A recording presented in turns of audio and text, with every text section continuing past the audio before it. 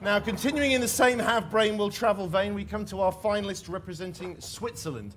Now, I say representing because their 2012 champion wasn't from Switzerland, nor was their 2013 winner, and they're clearly on a bit of a Swiss roll because their 2014 champ is the quite conspicuously Scottish Jennifer Fowlie. Thank you for the groans. Now, having originally got a physics degree from St Andrews, she's now studying in Geneva, which is where she entered FameLab and won. Jennifer's used to cramming a lot into not much space. Her PhD is in condensed matter physics. But how good is she at cramming a lot into not much time? We should have a clear idea after 180 Swiss time seconds with Jennifer Fowlie.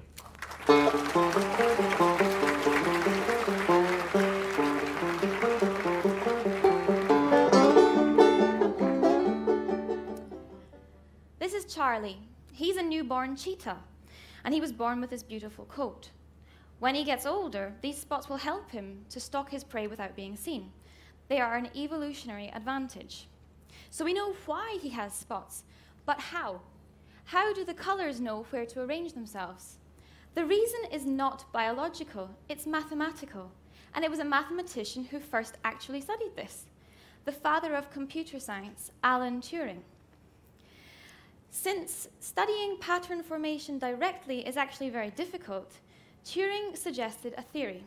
He said, let's assume that there are two chemicals, one that makes skin light and one that makes skin dark.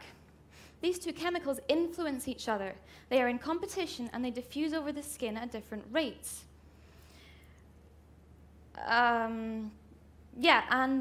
This in mathematics is expressed as, I forget the name of this equation, as a nonlinear partial parabolic differential equation, otherwise known as a very tricky equation. And Turing was a genius. So he took this one equation of two interacting chemicals and realized that it can produce all the patterns known in nature. In fact, the pattern type depends only upon the surface area of the skin. So if you have a very small area of skin, there is no pattern. Same for a very large area of skin. For small-ish areas, there are blotches, medium stripes, and large spots. In fact, the mathematics of this is very similar to the maths behind music. When you hear the note from a drum, it depends upon the size of the drum skin and the area which there is for a wave to form. And it's the same. In fact, now you may be able to tell me why Charlie has stripes on his tail. Because his tail is smaller than the rest of his body. The rest of his body gets spots. This is also the reason why there are no animals which have a stripy body and a spotted tail.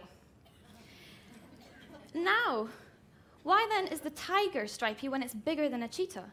Well, you have to realize that not all animals get their coat patterns at the same stage of embryo development. The tiger embryo would have been smaller than the cheetah when it got its pattern, so it developed stripes. And then it grew up to be bigger than the cheetah, but it still has stripes. And this is great, I think. So Turing's prediction managed to replicate reality. His theory was, it's what we see in the animal world. And this is really cool. This is what I really like about mathematics, because this abstract equation that I always forget the name of actually does reflect reality. And this just goes to show that the beauty of mathematics is more than skin deep.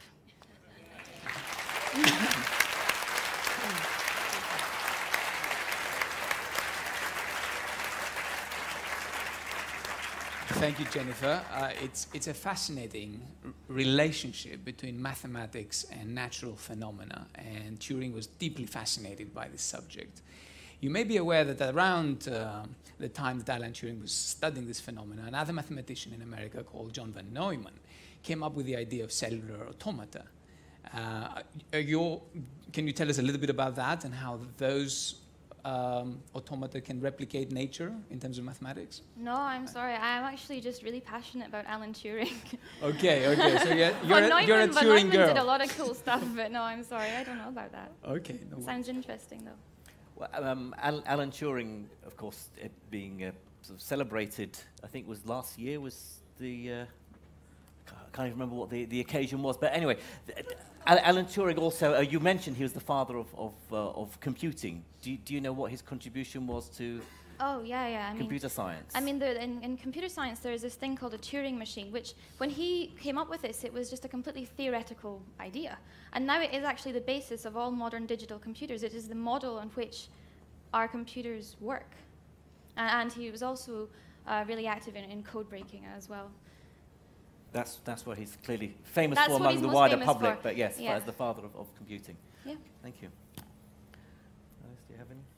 Do you know what biologically, do you know what actually produces the colours in the coat of the cheetah? I do not, because neither do the biologists. The pattern formation actually happens in a very, very narrow time window when the embryo is only a few weeks old. So to study this, you would have to get a pregnant animal and cut it open. And But yeah, in it's not terms an of- ethical study, so nobody really knows, No. okay? But there have been suggestions that Turing's model seems to be correct, that there are two chemicals, an activator and an inhibitor, which activate and inhibit the production of melanin in the skin cells. Thank you. So it could be right. It's not fair for Jennifer to know if the biologists don't know either. Applying the Turing test to wildlife, Jennifer Fowlie.